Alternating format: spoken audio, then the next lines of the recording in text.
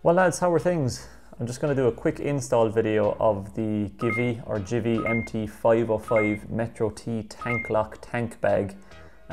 It's a 5-litre tank bag. It fits most motorbikes.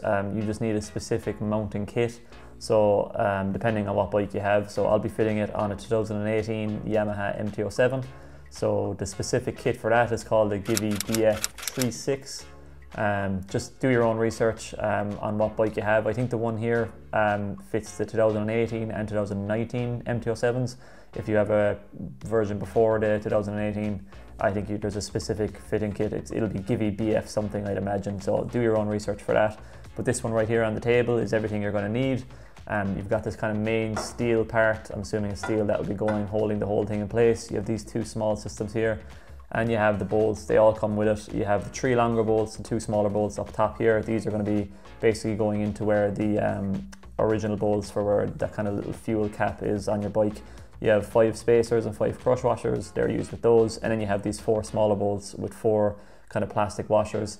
And all you need is a set of Allen keys. I think all you need is a size 4mm and a 3mm as far as I'm aware. So this is the actual tank bag itself. I'll go through that in more detail once I've kind of got the main part fitted on the bike. So yeah, I'll join you when I'm at the fitting part.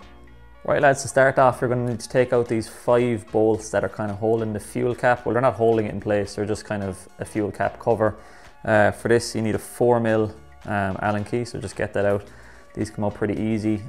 You'll have 3 large bolts, 2 small ones. You'll see them as they come out. The larger ones are the top and the 2 bottom ones, and then these 2 ones on the side are smaller bolts. So just going to take these out first to start the install. Obviously make sure to put these aside if you do want to put this back on. For me, I probably will keep them because I don't think I'll run the tank bag system all the time. I'll do it obviously when I'm going on longer trips, but day to day I probably won't use it. So that's the 3 bigger ones out. So now you just need to get the 2 smaller ones. So you can see they're a lot smaller than the ones you just took out. So very easy to distinguish between which belong where. Okay, so now that your 5 fuel tank bolts are out, what you want to do is you want to get these spacers. You get 5 of them, so just plop that in there because the bolts that they give you are longer than the stock ones, so they just obviously need a bit of space there. So just drop all 5 of them in, pretty simple. They just kind of stay in place until you put the screws in. Right, so now that you've got the 5 spacers in place, what you want to do is you want to take the main metal part and line it up with those holes there. Before you put this on, just make sure the kind of circular rubber parts are touching your tank and the kind of pointier rubber parts are facing up. It's pretty easy to know if you put it on wrong or right because it won't obviously fit like that. So just line them up with the holes. What you want to do then is you want to get your bolts that came with the supply, and so you get the 3 larger ones and 2 smaller ones. You want to put these little kind of crush washers on them. So simple as that. If you remember from the start, the larger ones go on the very top.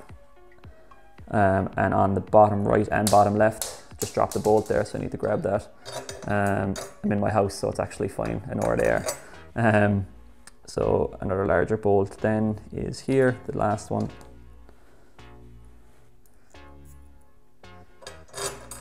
And then the 2 smaller ones, so you have one on the right and one on the left, and I'll just need to pick up that crush washer that I dropped. Ow, my fucking toe. So yeah, that's the last one there with the crush washers on. And then once they're in place, you take a 3mm Allen key and just kind of slowly tighten them into place. It's pretty hard, like I don't think you can actually misalign this. It stays straight from the way you've put the mounting system on. So tighten it all down as much as you want, and then obviously give them the final turn so they're tight.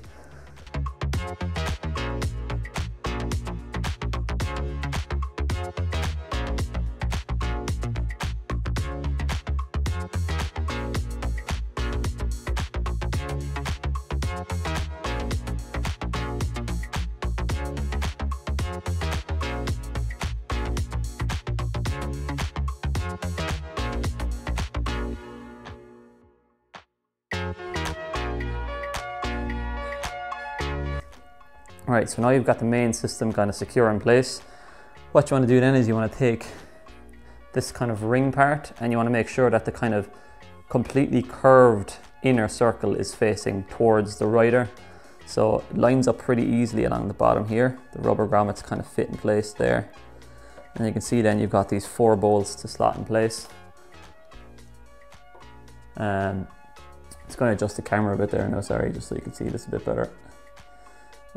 So yeah, you've got that in place, and what you want to do then is you want to take this kind of insert, and it fits pretty well, obviously you can't miss, it's like a jigsaw, you just line it up, slot straight into place there with the rubber grommets, and then you have these 4 bolts to put in. So these ones obviously again came with the kit. They come with these kind of plastic washers, so just kind of slot them in there gently first, and just slowly fill up each of the 4 holes.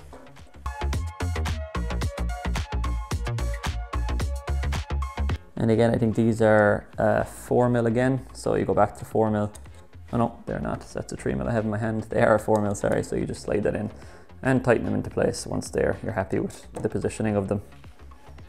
Obviously make sure they line up before you tighten them down.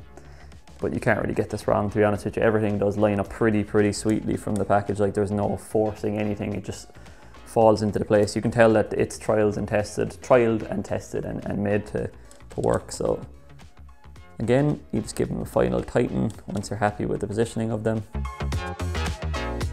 And there you go, and that's the actual main part installed, the actual fitting system. So yeah, that's the actual fitting system in place. As you can see there, without shaking the camera too much, it's pretty secure. What you want to do is you want to keep your original 5 bolts that came from your fuel cap and just put them away in case you want to take this off.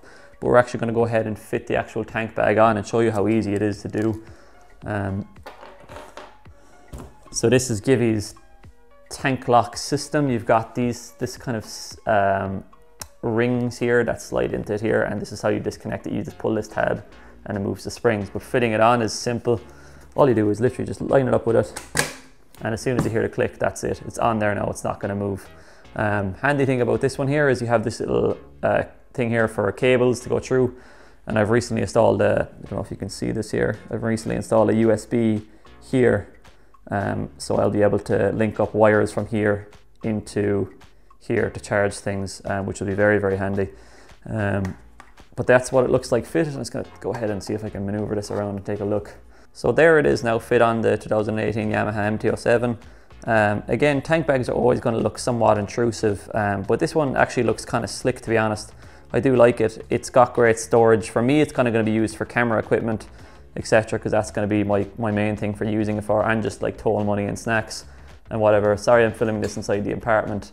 I don't really have a garage at the moment or anything.